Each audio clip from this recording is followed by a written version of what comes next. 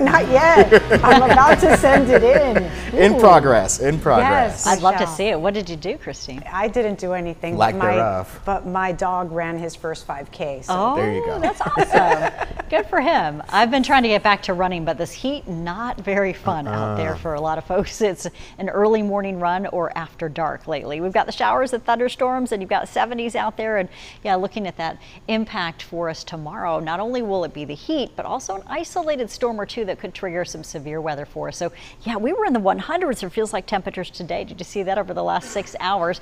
Yeah, some 90s and near triple digits out through High Point and Greensboro. Highs today, though, only hit 86 degrees in Greensboro, 88 in Burlington, 86 in Winston-Salem, typically right about 88 degrees. So we hit it pretty closely out there today. Now, rain and storm timeline for you as we go through the day tomorrow.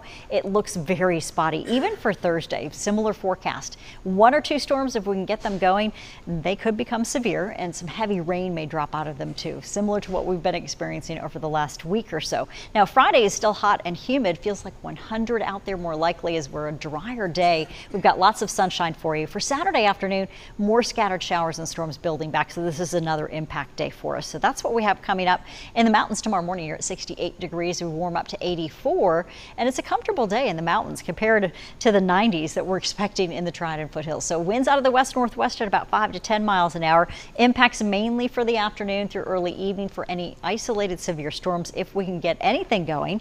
I know we need a little bit of drying out there in between that rain too. 70 degrees at the foothills with highs at 89. Isolated storms out there, winds out of the west-northwest at 5 to 10 to near 90 in spots around the foothills. So watching for those temps and spotty storms for you tomorrow too in the Piedmont Triad.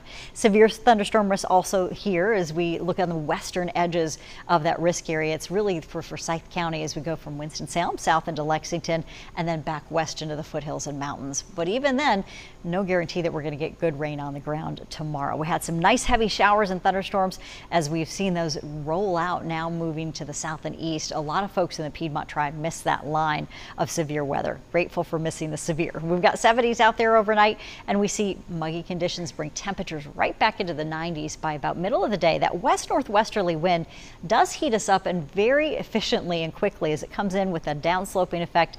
And so we've got that trough that'll move through the day and bring in, hopefully behind it, an isolated shower or two, but non-severe is what we're looking for. It could mean a few evening storms too. We'll be watching for any changes there.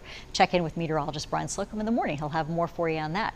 You've got the heat, 90s to 100 for feels like conditions as we go through the next several days, and really no break from that. We have the humidity that remains, temperatures running in the upper 80s to low 90s almost every day over the next 7 days. Here's that water vapor loop. You can see we've got lots of that energy just diving south tonight. We had some dry conditions spilling through the Piedmont Triad in the last 6 hours. And as we take a look at the tropics, they've had some dry air concerns too. This is what's been keeping that tropical wave from developing. But once they make it, the showers and thunderstorms makes it to the west a little bit farther as we go over areas of the U.S. Virgin Islands, we will see that system likely develop. And so into the weekend, it's more likely we'll get some things going. At least in the next 7 days, there's a 60% chance that this could be a big deal for the southeast. So potential impacts not only for the Bahamas, but also from Miami up the coast all the way through the Carolinas. So we'll be watching for this carefully. 7-day forecast shows you the heat, the humidity.